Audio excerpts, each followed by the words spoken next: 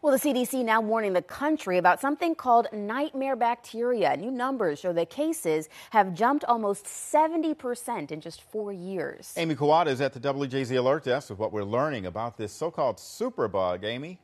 Tim, Sina, they're called nightmare because they resist even our strongest antibiotics, making common infections much harder to treat. The main culprit is bacteria carrying what's known as the NDM gene, which helps them survive treatments that would normally kill them. CDC researchers say only 2 antibiotics work against those infections, and the drugs are expensive and must be administered through an IV.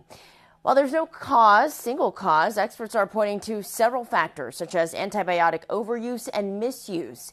Antimicrobial resistance can occur when bacteria develop new ways to defend themselves against the drugs used to kill them.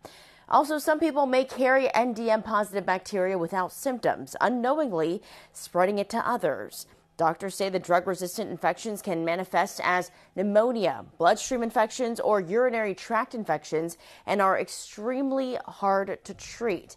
In 2020, approximately 1,100 people died due to these infections.